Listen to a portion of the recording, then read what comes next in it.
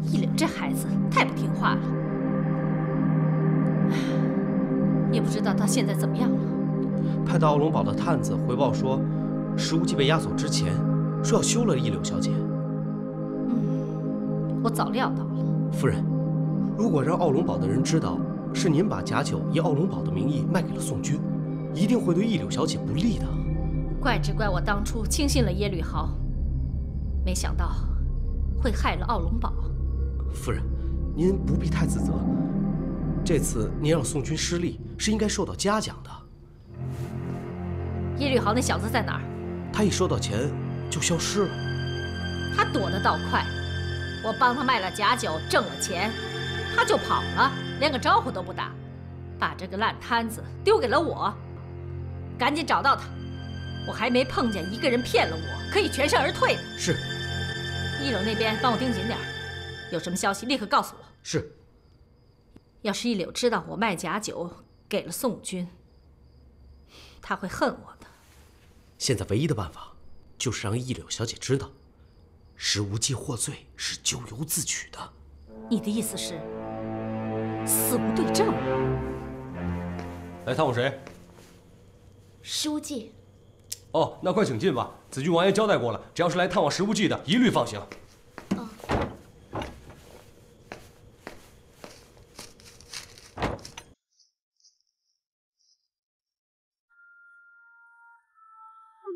无忌，无忌，我来看你了。无忌，你没事吧？我是幻儿啊。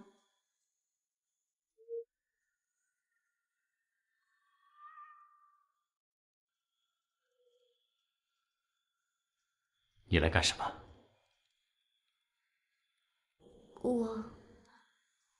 我担心你，想你，牵挂你。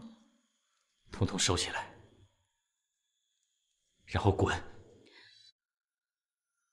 无忌，我知道你其实根本就不恨我，你是故意做给我看的。你以为自己要死了，想把我推开，对不对？你想让我忘了你，开始过新的生活，对不对？可是你错了，我怎么可能忘了你？怎么可能开始过新的生活呢？在我的生命里，已经留下了你的烙印，一生一世都离不开你了。你想想，如果坐在牢房里的是我，站在牢门外的是你，我让你走，你会不会走？你必须走。还有5天我就要问斩了，你的坚持还有意义吗？你不应该来这里，你应该回杭州去。本来你也就是阴差阳错才嫁给了我，现在你可以回去了，重新找一个人，开始新的生活。不可能，也不可以。我是你的妻子，我不会再跟其他人了。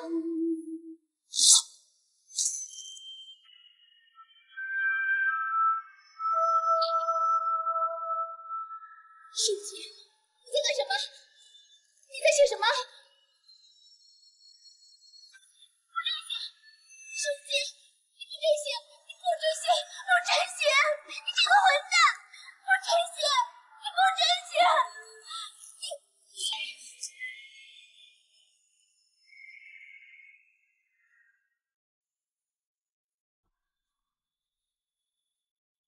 从今以后，你我不再是夫妻，婚姻家娶，互不干涉。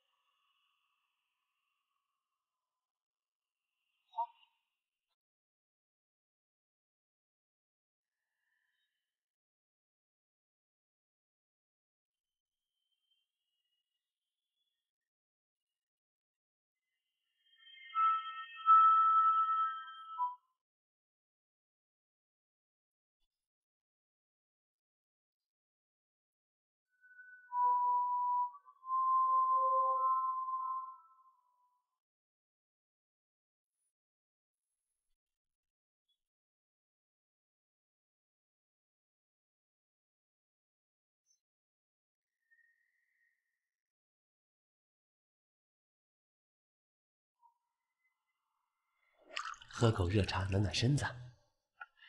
刚才在冷风里哭，简直是……哎，多谢王爷。哦，这个呢，我先替你保管。如果这次无忌可以大难不死，我就帮你还给他。无忌可以不死吗？当然可以呀，只要能找到足以翻案的证据。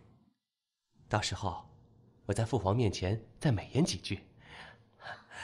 王爷，王爷，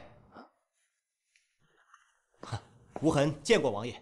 你这次回来，还有什么打算吗？我还是想多了解一些本案的情况。你问吧，只要我能说的，我都告诉你。好，第一个问题，军营是什么时候进的这批假酒？就是半个月前吧。经手的官员是谁？是一个叫张庸的支度使，已经革职查办了，我亲自审的，从他嘴里问不出什么。军营买这批假酒花了多少钱？这个我记得最清楚，300贯整。300贯整。无暇，王爷，哎，你这是干什么？哎，无暇，哎，快起来，快起来！你这是干什么？王爷，无暇请求您送无暇入宫为妃。什么？什么？王爷，您不是说吗？只要无暇愿意入宫，就可以救大哥。无暇愿意。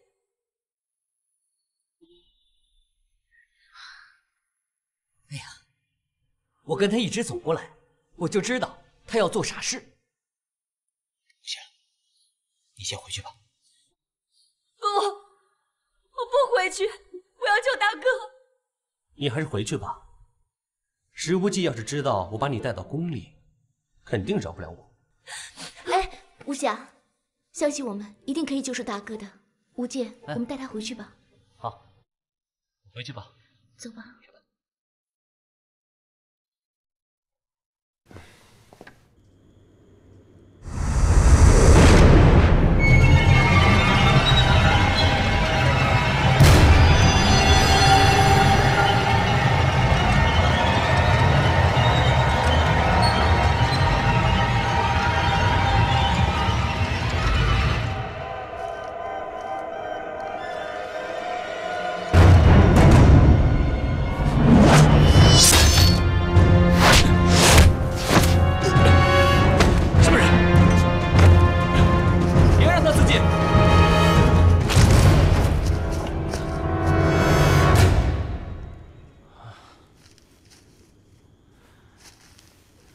看样子他是冲你的性命来的。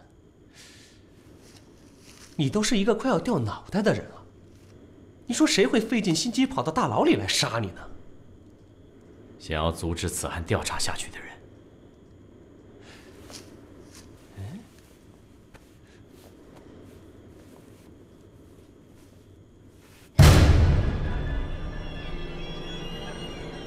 辽国人。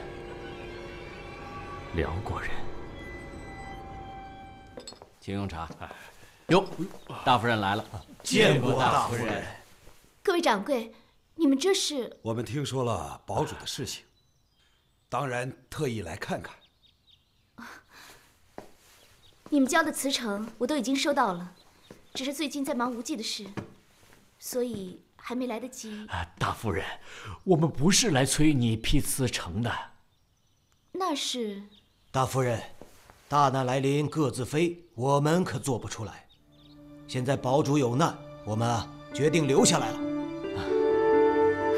既然堡主不在，有些事情我们会对大夫人马首是瞻。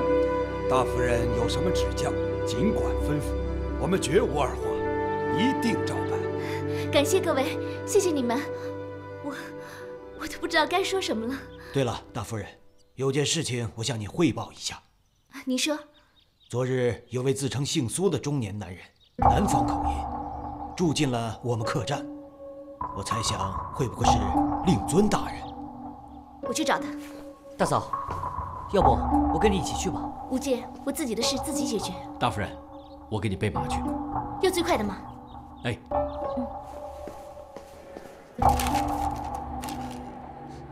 我记得好像是住在这里。快带我去。哎，好好。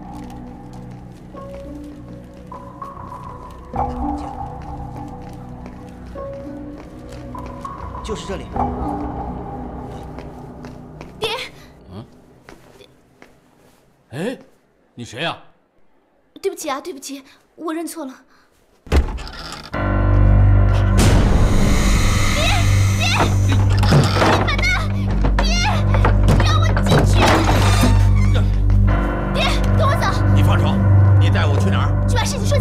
说清楚什么事情？一假一仗的事，偷卖假酒给军营的事。胡说八道！我有没有胡说八道，你自己清楚。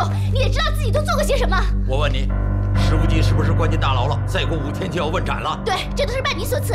哼，要真是那样，那就好了。我真是要青史留名了。我终于扳倒了北方6省商业的霸主石无忌。可你用的都是卑鄙的手段。卑鄙？呵呵，这卑鄙也有你的一份啊。那印章是不是从你手里拿来的？那假酒是不是奥龙堡的酒啊？那酒封是不是奥龙堡的酒封啊？对了，说到酒封，那还是经过你这位奥龙堡的大夫人同意我才得到的呀。这要是上了公堂，人家是信我呀，还是信你呀？你就这么理我的吗？说什么亏欠石家，要弥补错误，你说这些好听的话，就是为了要骗我帮你。不错。你说对了，姑娘，我千方百计的让你嫁进奥龙堡，就是这个目的。你为了自己的利益，就这么搭上女儿一辈子的幸福吗？傻闺女，我告诉你，在这个世上，人情都是假的，人与人就是相互利用的关系。哼，我把你养这么大，你回报我这些不应该吗？好，你不去，我去，我去投案，我就说是你支持我投的印章，假酒是你做的，也是你卖给军营的。混账！你这六亲不认的白眼狼，你是不是我闺女？好，你不认也别怪我不义，我今天就要大义灭亲了。大义灭亲？我看你是让那小子迷了心窍了。是，我是被他迷住了。他给了我这个世界上最好的爱。呸！他让我知道什么是被疼爱的滋味。哼！这些年来，我从来没从你这里得到过。我相信你为了我好。可是，你却不断的利用我来害他。现在他被你害得要死了，我就算豁出命，我也要救他。你上哪儿？你给我回来！我告诉你，我好不容易凑足了银子买了这块地，你现在把我告到官府，我这些辛苦全都废了。爹，什么爹？你买地干什么？这你不用管。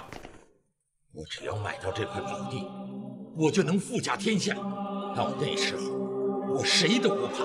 他们休想再取我的性命！你究竟在说什么呀？谁要你的性命啊？你不用问了，问我也不会告诉你。这件事，我一辈子也不会说出。它会随着我步步高升，变成一个越来越牢固的秘密。现在，我绝不能功败垂成，让你当我的绊脚石。你跟我走。去哪儿？华州。我不去，我不去！你放开我！我不去！走！我不去！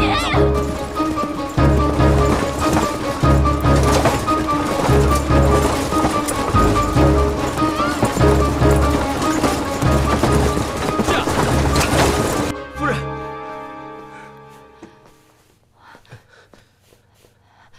昨晚行刺的事怎么样？我们的人被石无忌给擒住了，好在及时自尽了。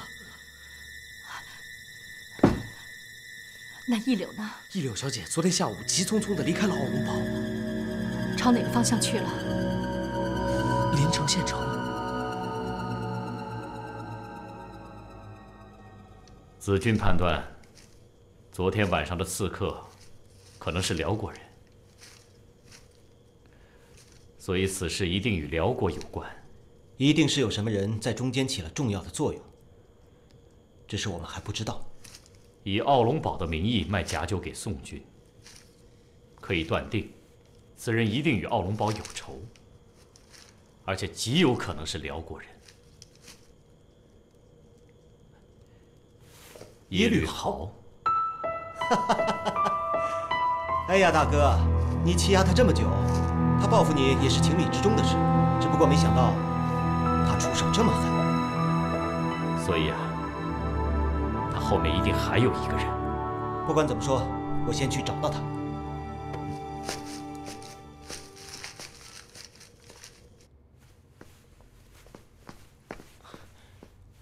王爷。啊，无痕，你说的那个耶律豪找到没有？我找遍了所有地方，这个人好像人间蒸发了一样，没人知道他去了哪里。那这么说，他的嫌疑更大了。接下来你打算怎么办？继续找他，这是目前我们唯一的线索。那就抓紧吧，真的没什么时间了。把我的手谕拿过来。这是我的手谕，你带着它，起码在大宋的地界里，你可以畅行无阻。王爷，留下来。走吧。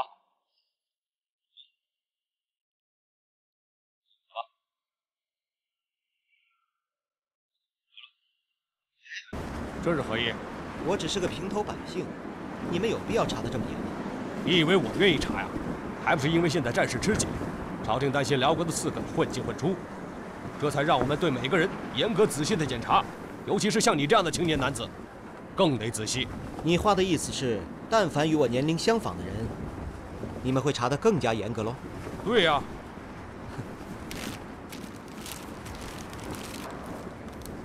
这个人最近有没有出城？这城门每天进出那么多人，我怎么记得？请你仔细看一眼，这个人对我很重要。去，你可以走了，别再碍事啊。这是三贤王的手谕。去，把你们长官给我叫出来。画像上这个人，关系到一宗三贤王亲自督查的要案，所以请各位务必要看清楚，仔细的给我回想一下。哪怕是想到任何蛛丝马迹，都请务必给我讲出来。来，都给我看清楚了。怎么样？想起来没有？大人，他是不是辽国人？对，他是辽国人。你想起了什么？是辽国人的话，就应该是他，没错。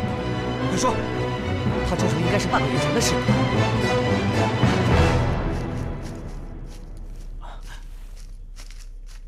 怎么样，有收获吗？查到耶律豪的下落了。他在哪儿啊？他去了华州。华州？宋辽边境？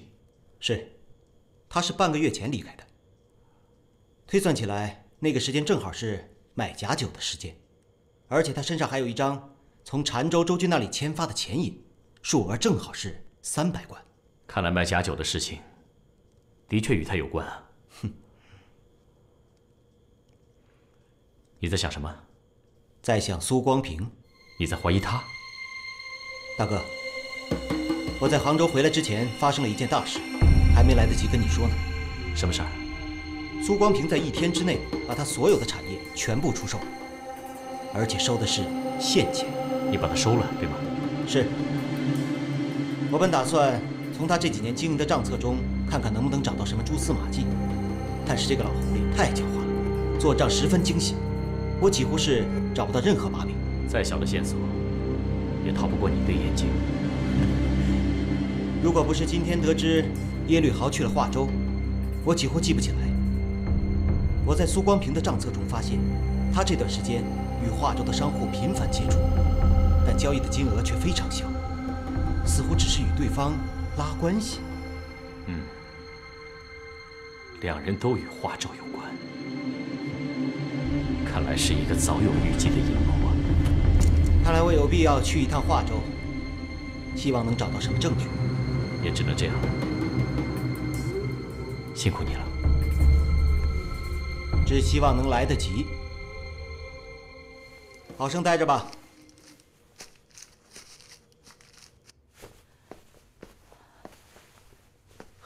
夫人，查到了。什么？一柳在哪儿？被苏光平带走了。什么地方？回杭州了吗？去了华州。华州？对，而且更巧的是，耶律豪也在华州。立刻吩咐，立即启程。去哪儿啊？当然是华州了。一柳，别怕，娘来救你了。爹，放开我！你怎么才来呀？我一个人快应付不了了。石夫人，你怎么来了？原来是你，串通我爹陷害无忌的。花儿，我告诉你，这是华州，不是在奥龙堡。你想要跑，没那么容易。你给我坐这儿。你听我跟你说，好好听爹的话。爹一高兴，兴许还能够认你这个女儿。小儿，哎，来了。客官，你有什么吩咐？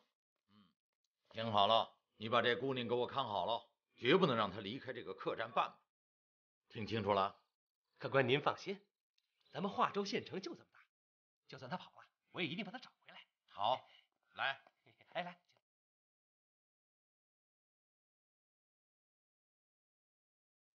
钱都准备好了？那当然了。哪儿来的？奥龙堡的票号，奥龙堡的声誉。别理他。你这是干什么？快说！你怎么摔我们的碗啊？对不起，对不起。说对不起有什么用？等下掌柜的回来了，要扣我工钱的。你说吧，多少钱我赔给你？3000银子。3000银子，就这么一个破茶杯，3000银子，你讹人呢你？那就2000。现在咱俩赶紧去干正经事儿。爹，你的事我不管，小二，给我看住了他，别让他离开这个客栈。走。好嘞，客官您慢走。快给钱！把碗打破了还想不给钱？给，拿去卖了吧，就当赔你的茶杯钱。这差可不止3000银子啊！哎，你干什么你？你别急呀。我跟你说啊，我有个毛病，就是爱摔东西。不过你不用怕，摔了我会赔给你的。那这些首饰都给你。有钱人的毛病还真奇怪。给，这些都给你，你拿去卖了吧。不过我有个要求。什么？这些首饰你能卖给越多人越好，不然被我爹发现了，我们都有麻烦。哎，明白了，小姐。这下可发财了。哎，我告诉你啊，你爹说过的，不准你离开这间客栈，你可别趁我去卖首饰的时候偷偷跑了。你放心吧，我不跑。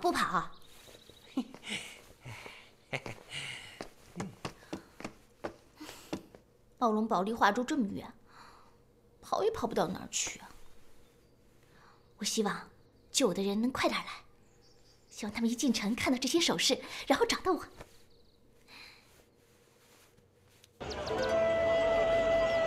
客官您慢用啊。哎，好，谢谢。哎，客官里面请。这儿的菜还是不错。来喝口茶。好。客官，我们有上好的龙井茶、铁观音，还有信阳的毛尖，请问您喜欢喝哪一壶呀？随便来一壶吧。啊，好的。哎，小二。啊。来，帮我看看有没有见过这两个人。没见过。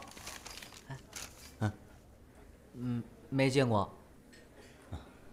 儿子老在家待着也不行啊，要不送他舅舅那儿去吧？让他舅舅得高兴死了。客官，茶给您沏着呢。好。那咱们就这么定了。好，我听你啊，的。你干嘛？哎，你干什么呀？啊，误会，对不住，这枚簪子和我大嫂那枚很像，所以，这位美女，请问你这簪子是在哪儿买的？悦来客栈的店小二卖给我的。神经病，想嫂子想疯了吧？啊，走。对不起，茶钱我付。不用，小二。哎，二位客官慢走啊。小二。哎。悦来客栈在哪儿？哦，出了门向左拐。啊。哎，你们喝茶了吗？哎呦，小姐，你可别再摔东西了，你已经没有首饰可卖了。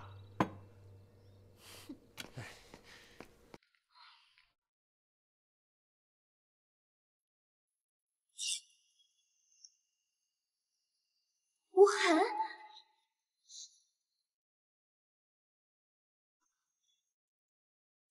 你怎么会来华州的？我是被我爹带来的。苏广平果然在这里，还有耶律豪。这个我料到了。无忌怎么样了？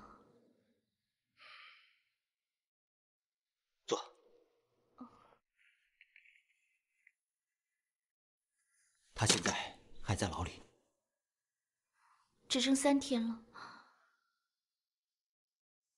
我爹已经承认了，假交钞是他印的，假酒也是他造的。看来我们的怀疑没有错。既然他已经承认了，我们就能替他翻案了，对吗？没有证据，我去认罪。别说傻话了。我和大哥都不愿意看到你这样。一柳，娘，你怎么来了？我呀，知道苏光平把你带到了华州，我就跟过来了。一进城啊，我就看到你那首饰，你真聪明。我就是通过这种方法找到你的。金夫人好。你这回来，也是为了石无忌的案子来的吧？正是。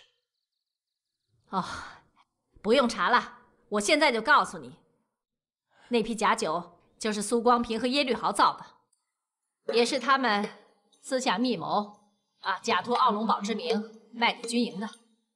娘，你是怎么知道的？这个，因为这批假酒是通过我之手卖给宋军的。为什么？你为什么要这么做？哎呀，说来惭愧啊，我行走江湖这么多年，竟然被自己的侄子给骗了。您的侄子是耶律豪。那娘，你也是辽国人吗？哎呀，此事说来话长，娘以后再告诉你。娘，既然你已经知道事情的来龙去脉，你一定可以救无忌的，对吗？娘儿是辽国人，我来宋国是有任务的，不能因为别人的一桩案子暴露了我的身份。娘，他不是别人，他是我的丈夫，是您的女婿啊！娘，我求求你，无忌就要被问斩了，你一定要救他，你一定要救他！哎呀，快起来！娘，你知道无忌对我意味着什么吗？娘，如果无忌有什么事，好好好，娘就依你，娘会替你想办法的。这件事咱们办得很顺利呀。他们回来了。亏了你啊！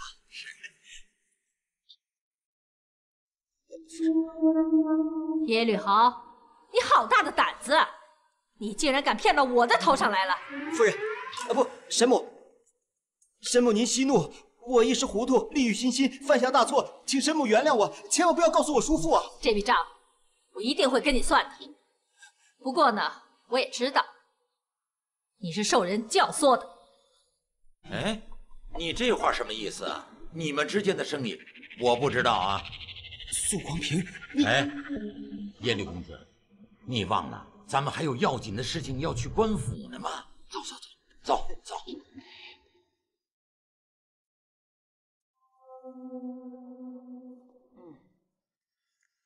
哎呀，这个耶律豪真是太笨了，这苏光明把他卖了，他还得帮人数钱呢。我的确很想知道苏光平现在去做什么，不过当务之急是要把我大哥先弄出来。我呀，既然答应了一柳，我就一定能够做到。不过我还需要你的帮助。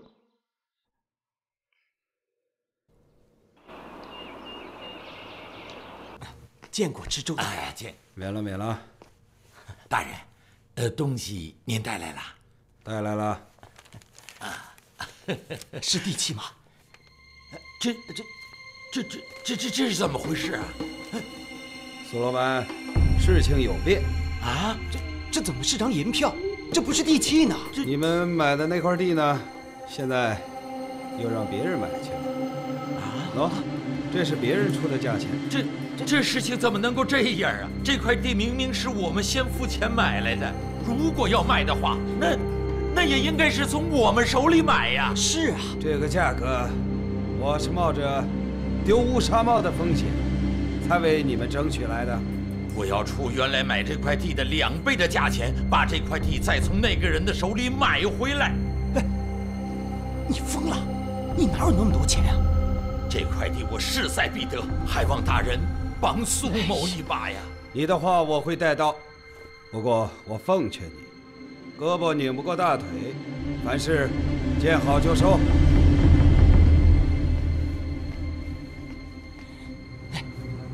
底想做什么？咱们已经没钱了。借高利贷。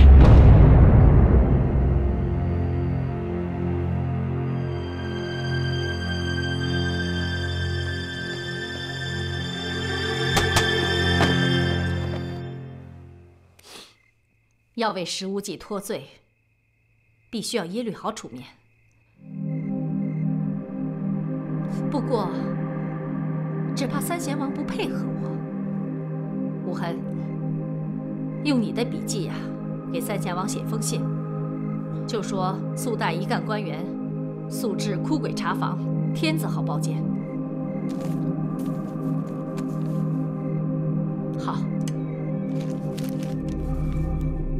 金夫人，我已经将耶律豪放在你的马车里了。2个时辰以后学到自检。等他醒来的时候，已经在我的马车上了。他也只有乖乖地跟着我走了。好，我呀，带走了耶律豪，你可要好好照顾我的宝贝女儿意柳啊。放心吧，夫人。娘，我想请您答应我一件事儿。什么事儿？你说。娘，以后别再叫我意柳，叫我幻儿吧。为什么呢？我是以幻儿的身份嫁入奥龙堡。 幻儿也是因为我的失误跳入悬崖，生死未卜。我想替她好好的活着。从今以后，我是幻儿，也是您的女儿。哦，原来是这样啊！好，娘答应你。那我启程了，照顾好我宝贝女儿啊。夫人，家兄的事就拜托了，无痕感激不尽。不必多礼，照顾好我的宝贝女儿才是最重要的。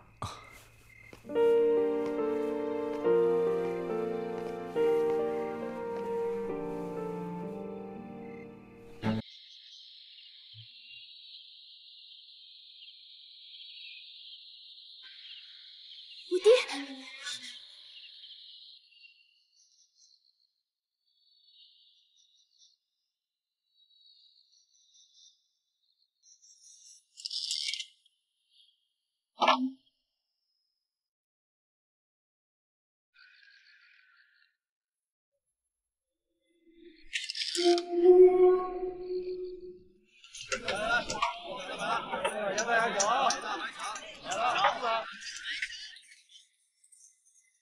这位老爷，赌一把。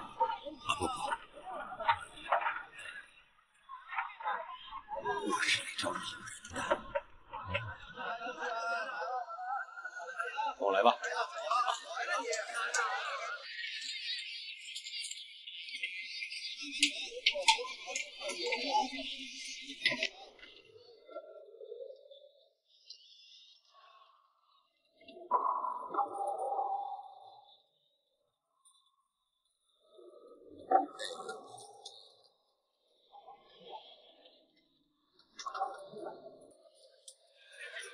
亮多了吧？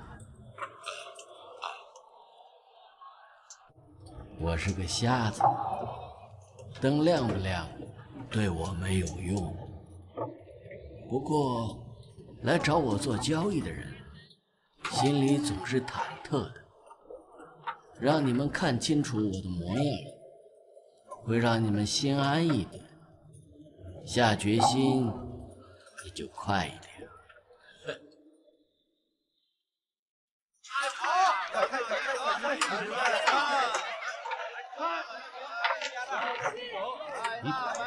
两位找人？是啊，有个朋友约我们来这儿玩2场，看样子人还没到。来，我们先去那桌自己先玩着，等他来再说。有赢不归啊！别那么大声，给你爹听过了怎么办？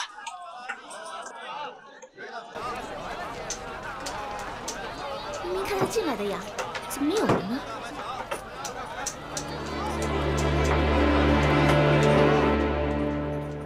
你是外乡人，我没说话，你怎么知道的？闻你身上的味道就知道了。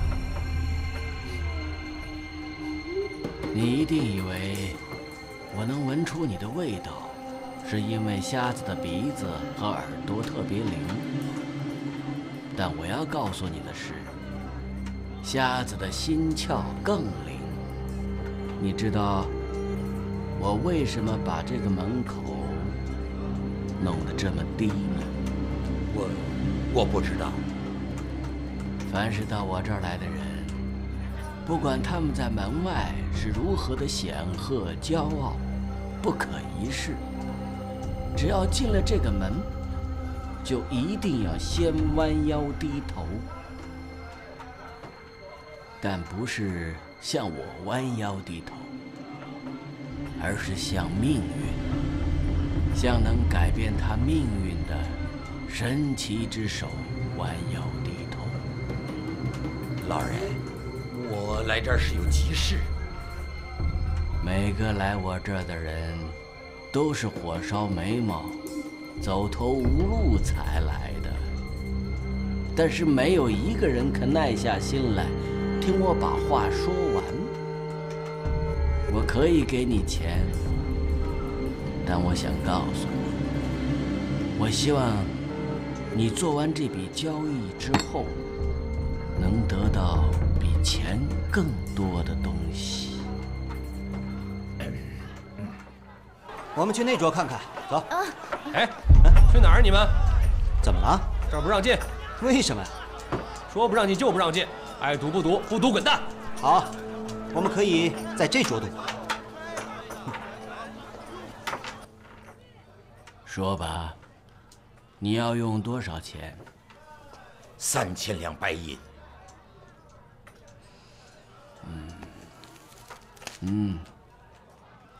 借款期限1个月，月息5分。到时候我一定还给你。这句话我听得太多了。你既然来找我，就一定知道我的规矩。你是说？那不是传说，更不是吓唬人。凡是到期不还钱的人，通通都会变成瞎子。别害怕，毁了你的招子，只是要打开你的心窍，让你更清明地看清世道人心，看清你这条命活下去的意义。怎么样？这钱你还借吗？借。不就是一双眼睛吗？来，快押！哎，出千。谁出了千了？我看见你出千了。哎呀，这都什么时候了，让他出千就出吧。那不行，你忘了我们来是干什么的？你是老千，快把底下的钱还给人家。你管不着你，我就管了。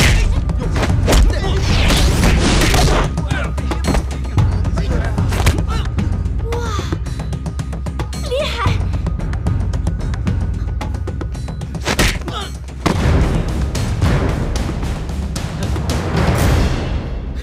爹，我可找着你了，这什么？这不用你管。怎么回事啊？